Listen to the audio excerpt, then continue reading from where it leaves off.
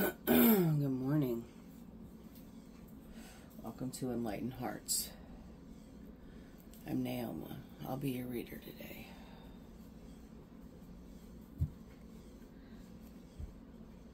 If you don't know me, this message is a collective message. This is for those who resonate. So take what fits and leave the rest for somebody else. If it doesn't make you feel good, or if it makes you question yourself in any sort of way, then it's not for you. These messages are meant to confirm what you already know.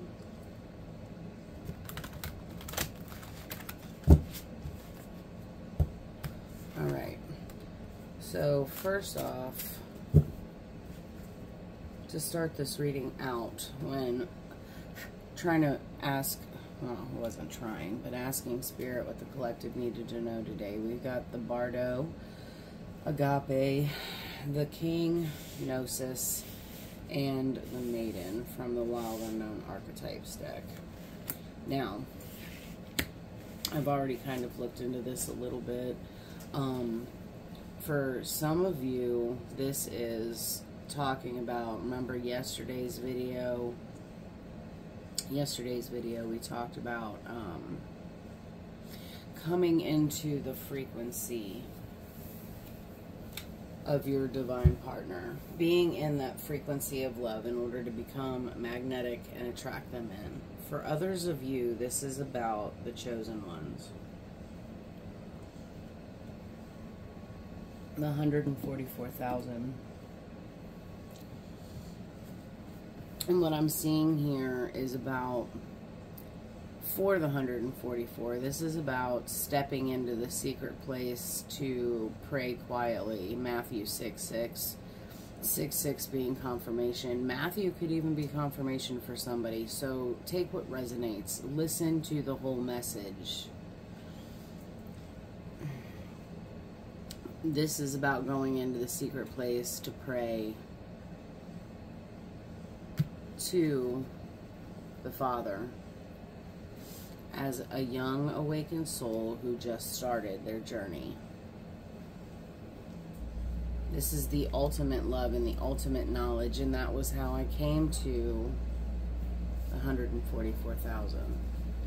So let's see what Spirit has to say about this. Spirit, tell me more. Tell me more about this message, please.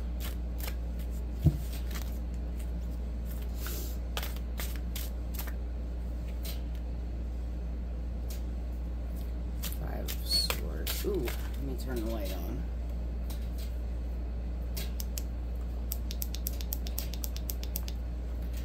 I don't care how good my eyes get. That light still is jarring. Alright, Five of Swords. Justice.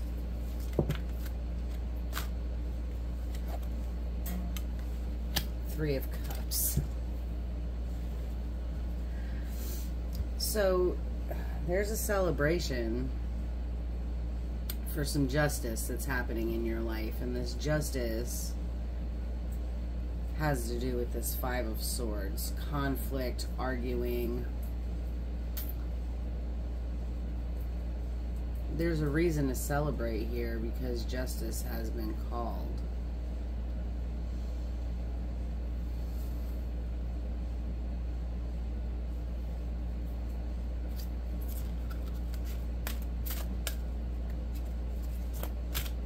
Interesting. Spirit, tell me why justice was called for this Five of Swords. Two of Pentacles.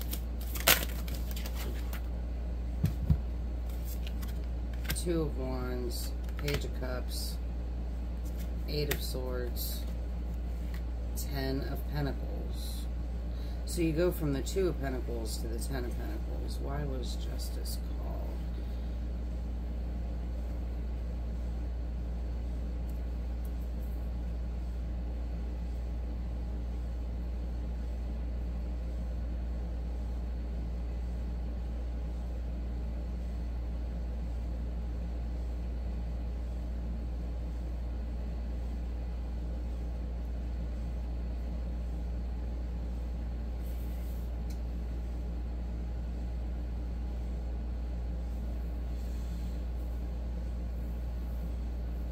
for some of you, this justice has to do with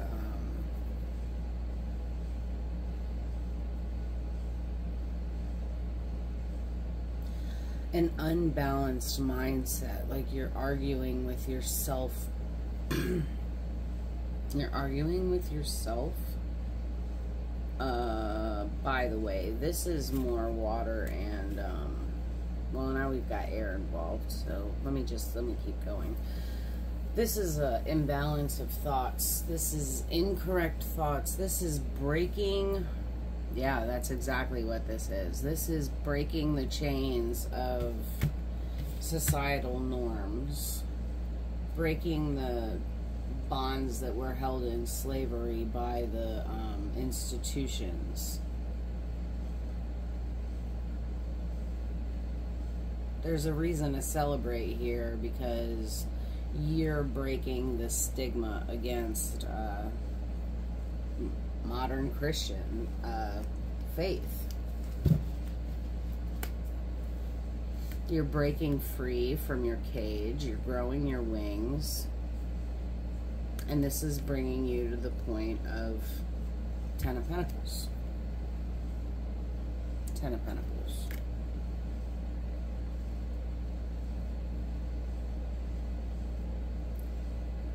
This is you breaking free from the institutions. And that's a reason to celebrate. There's also a message of love here.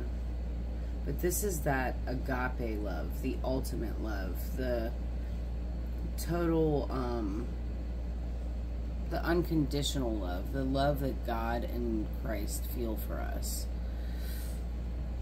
Because we're the chosen. And you've broken free. You've also got 2, 2 here and 11. So 2, 2, 11, 11, 11, 1, 11. These are numbers that you could be seeing a lot. Spirit, what else do you want the collective to know today?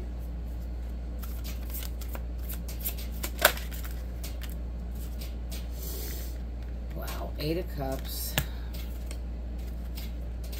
9 of Cups, 8 to the 9 of Cups.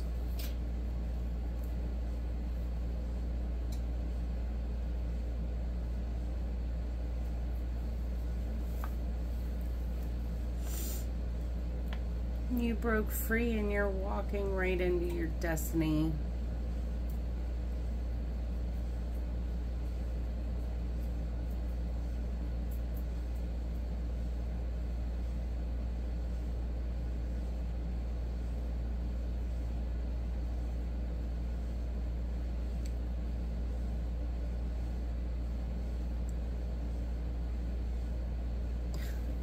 Ladybugs,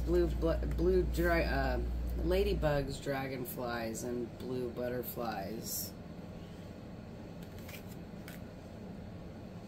And swans. You're walking into your emotional fulfillment.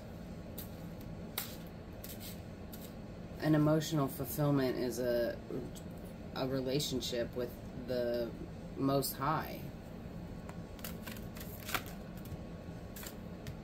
2 of Cups, 2, 2, 2, 10 of Swords.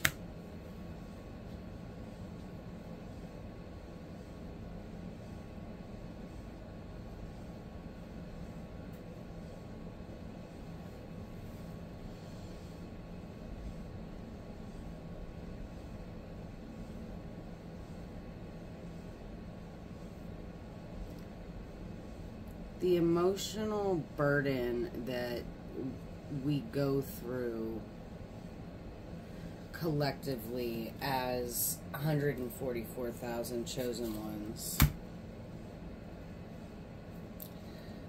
The emotional burden that we go through is terrible. First, we're raised by the rod.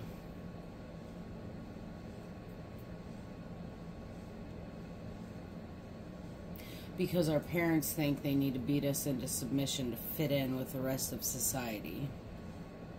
And then we're thrown into this building that they call a church, although they're ignoring the original meaning of the word ecclesia.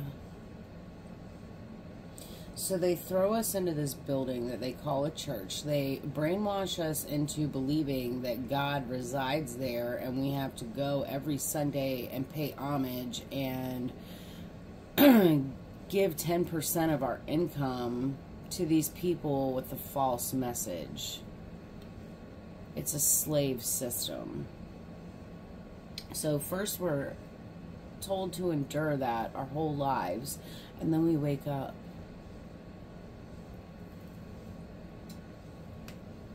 And then we wake up and we realize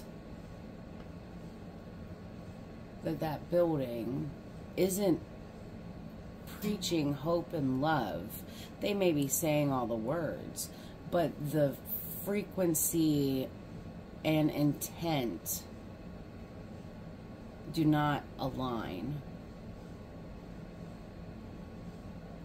I mean, Jesus even said, like, I knock and no door opens. Like, you left me out in the cold.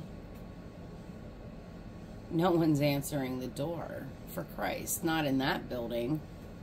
Not at all.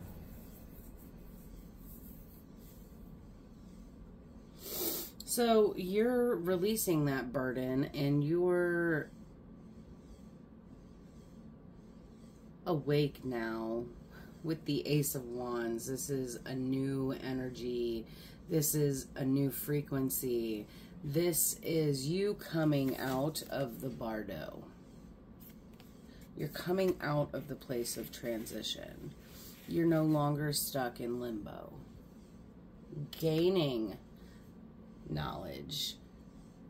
Understanding what agape means. And agape is the love that we all have for the collective. Watch any of the other tarot readers out there, especially the ones that I'm sharing, that Novolux Tarot is sharing. Listen to 144 from the stars. This is the Christ consciousness love. Screw all the other bullshit out there on the internet. You want the real. Yeah. So you may have tasted some of this spiritual path, but you are now free to explore what it really is. New Age is bullshit. Christian is bullshit. Muslim is bullshit. If you're following a book while all the books have basis in truth, and this is the knowledge that you're coming into, right? Oh, they're giving me the tingles. Every single one of the Bibles has a flavor of truth to it.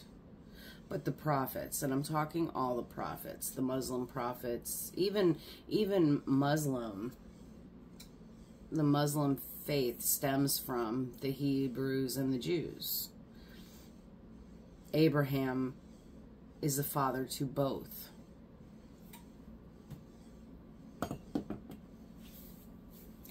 Every single prophet spoke truth, but they hid it. They hid it in the dark, so that way us of the light could find it later. Because it's the same story throughout time. Göbekli Tepe, which is in Turkey, is at least 12,000 years old. And there is a creation story, just like the Sumerian Enuma Elish, just like the biblical Adam and Eve, they're all the same. They're all the same. But the Catholic Church wants you to think that Adam and Eve was the only real story. If it's all the same, it came from the same source. Everybody's got a different flavor. All right, so you're stepping out of that and you're stepping into this new a wave of energy where you're in it, babe. You are in it. Ace of Wands. Yeah, 222. The only one that's not out here, Two of Pentacles, Two of Cups. We've got the Two of Swords. It's the two...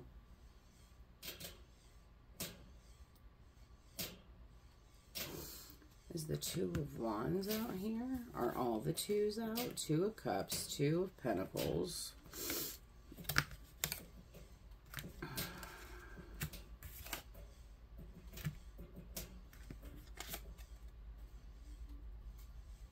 No.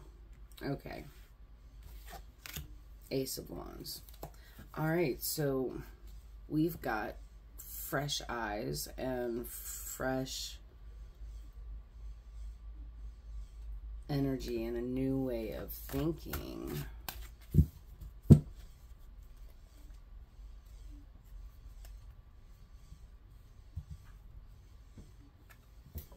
This fish in the cup with the Page of Cups reminds me of when Jesus said, cast the net and be fishers of men. All right, Seven of Wands. What else, Spirit?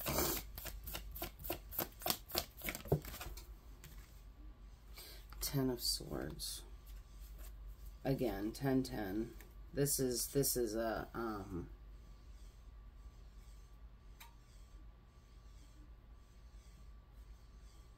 oh shit, let me keep going. Okay, what else?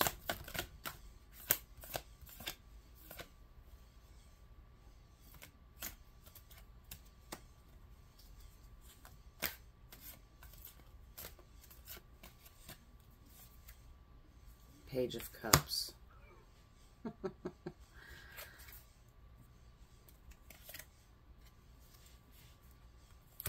Six of Cups, Five of Swords, Three of Swords.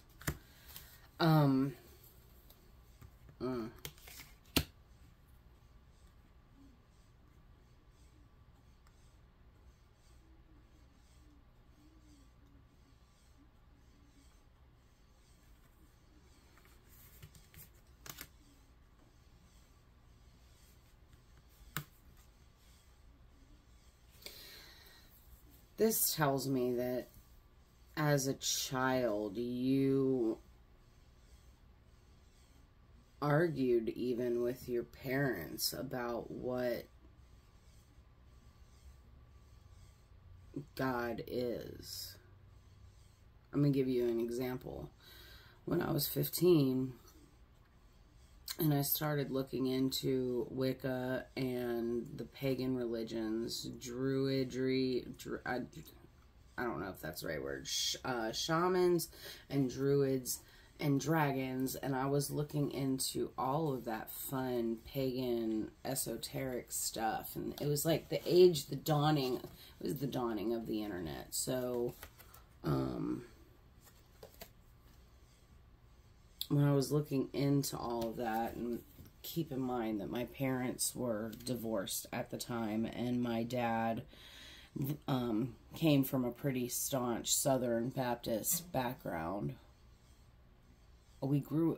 Me and my brothers grew up outside of Philly in Harrisburg. Like we lived in between the two in Pennsylvania. But my mom's from here, and I'm near the Outer Banks in Carolina. So my mom's from here. My dad was from Missouri. He grew up and was born and raised in Missouri. So he came from a pretty staunch Southern Baptist background, and my mom has a complicated relationship with the Methodist Church. Like I said yesterday, Mom's a very young soul. But anyway, when I started looking into all of that, 15, 16 years old, my father literally started an argument with me in my grandparents' driveway about how none of that shit's real. Even he didn't believe in the existence of a higher power, but there toward the end, my grandmother called him a agnostic. I think that was just a funny way of her saying that my dad was an atheist. But there at the end, my dad claimed he was Jewish because he didn't think that Christ was the Messiah.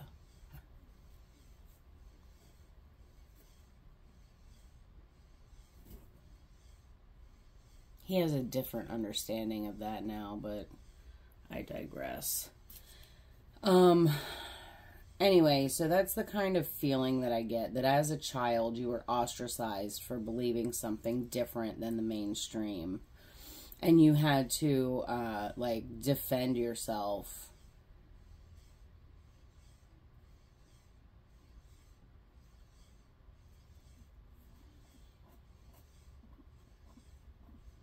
And you felt defeated. You felt defeated and heartbroken because of that. I can resonate.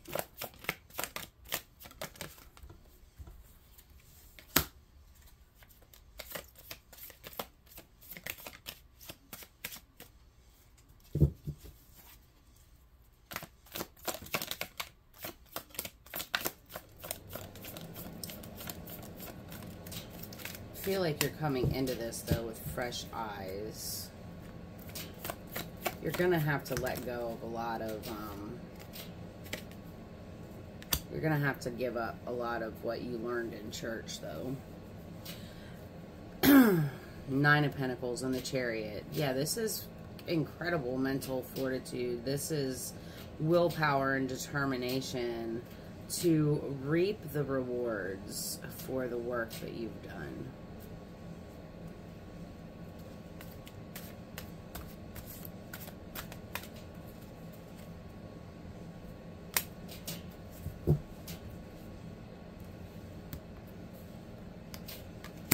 This is your new journey.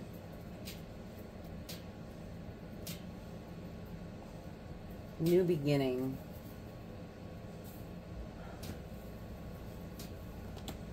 Just because it's the Oracle deck that I can reach right now. Actually, let's go here. I lied. I don't lie, I just forget shit. Okay, so this is your new journey. This is your new beginning. Welcome. Welcome. If you have a channel, post it in the comments. I will happily share it for you. Send me an email. Send me whatever. You got questions, comments, concerns, whatever. I'm a wide open book. There's not a whole lot that Spirit doesn't let me say anymore. There used to be a time whenever I would read people's energy and start talking to them about things, that Spirit would shut me down, and most of that was because my knowledge basis back then was limited. And somehow after I had my stroke, it's I'm wide open. What do you want to know? I tell you. So this is your new journey. This is you stepping into the warrior leader role with me and the rest of the 144,000. All right, Spirit, what can we close this reading off with for the collective? Thank you. Remember that we're here on Earth as a learning tool.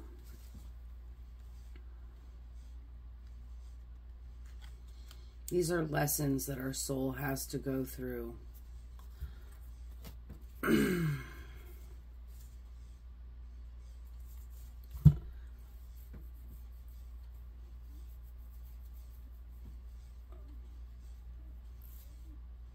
And time's not running out. You have all the time that you need to go through this. I feel like some of you are probably exhausted at all times. Like you sleep for 12, 13, 14 hours and you wake up exhausted. I feel that.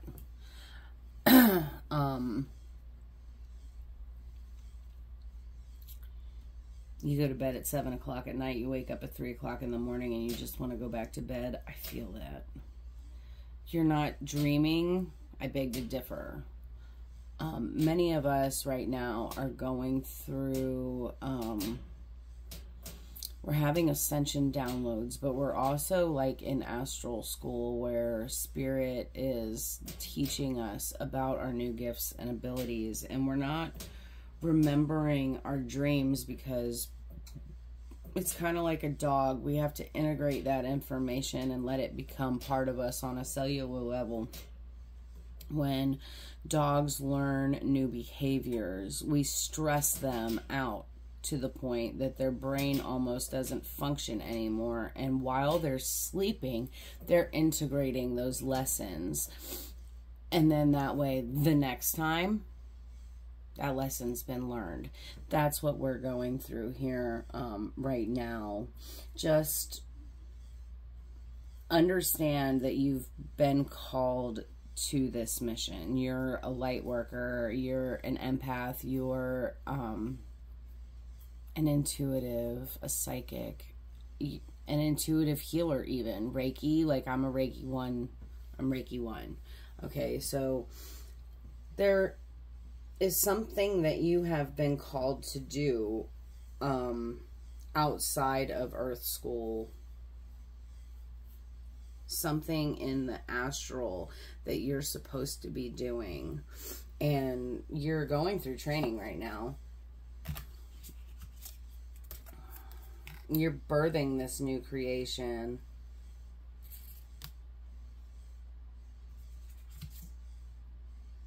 You're helping to birth new Earth with the rest of us. Protect what's here so that it can be birthed in.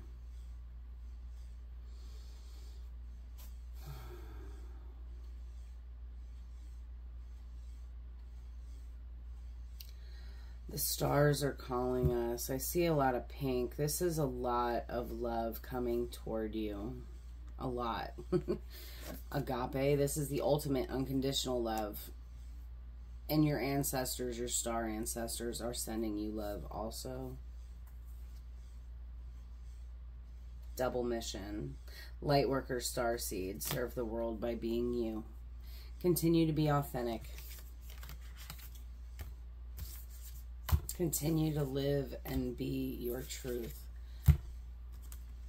This is how you can inspire people right now, just by being you. Just by being you. All right, that's my message for today. I love you guys. It's hump day. I don't even know how it got to that point. Today's Wednesday. I believe it's the 30th. The 30th of May. So, we're almost in June. And I love you guys. I cannot express that enough. Have a wonderful day, and I'll catch you on the next one. Bye.